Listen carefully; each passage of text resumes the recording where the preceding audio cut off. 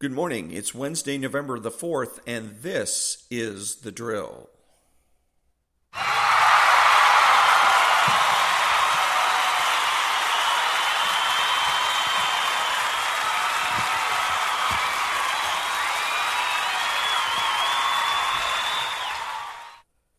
Thank you very much.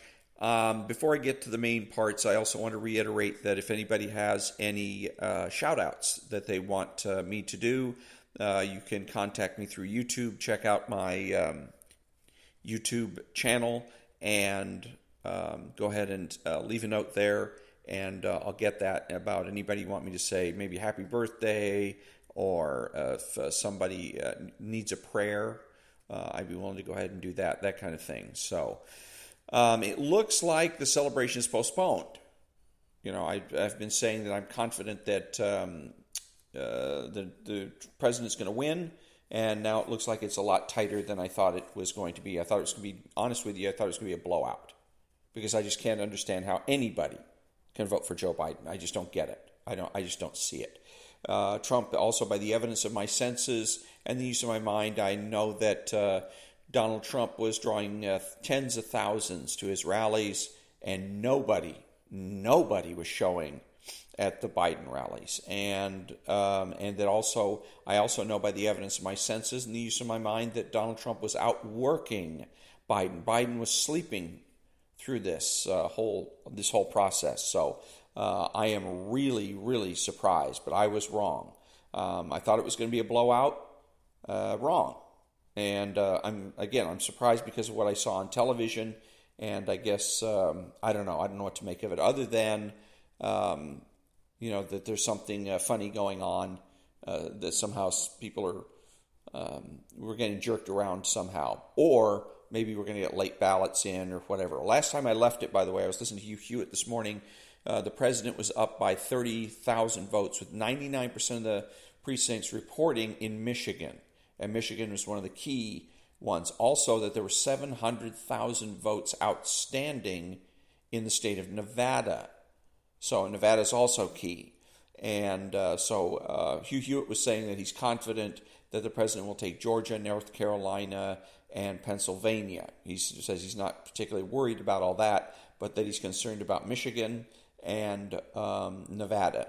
And my understanding is that the president has to get one or the other. Both of them would be best, but that he has to get one or the other. One, I think, if he gets Nevada, he ties, and if he gets Michigan, then he wins. So he's already got Florida, and as of now, what is this? It's just before 7 o'clock Pacific time. That's where things stand. So, like I said, I was wrong, and it's close. And the other thing that I wanted to mention, by the way, is that everybody's talking about, well, if Biden wins, then then the Democrats this, the Democrats that, and it's going to be horrible, terrible, horrible, and awful. But really, what's going to happen is that it's going to give the bad guys, and I mean the never-Trumpers. Then there's a whole lot of Republicans that are never-Trumpers, and it's going to give them the wrong idea. They're going to be able to say, see, we were right. The people don't know what they're talking about. They don't know what they're doing. We should be the ones that are picking the candidates, not the people. And so next time in 2024, we're going to end up with Jeb Bush. And from then on, it's going to, every 4 years, it's going to be whoever the machine wants to put up as a candidate, rather than who the people want. And Donald Trump was the last. He's the only person I've seen. He's the only person I know of that if there's a promise to American life, the promise is anybody can be president in the United States. Anybody. And Donald Trump is the one that actually fulfilled that promise. Ronald Reagan didn't even fulfill it, because he was already governor. So he's, as far as I was concerned, he was part of the machine. And so he had all these connections and political connections. Donald Trump is the guy that did it raw. He had no political connections, no political experience, and he just came down the escalator, said, "Hi, I'm running for president," and bang, won it. And that's very dramatic and very exciting, and again says that this is a great country, that anybody can be president. But if he loses here, then we have a situation where, again, the Republicans are going to be problematic. They're the ones that are going to say, see, I told you so. Next time, shut up and listen to us. We'll tell you who to vote for. And they're going to put across, it's going to be Mitt Romney and Jeb Bush every election. So that's what scares me.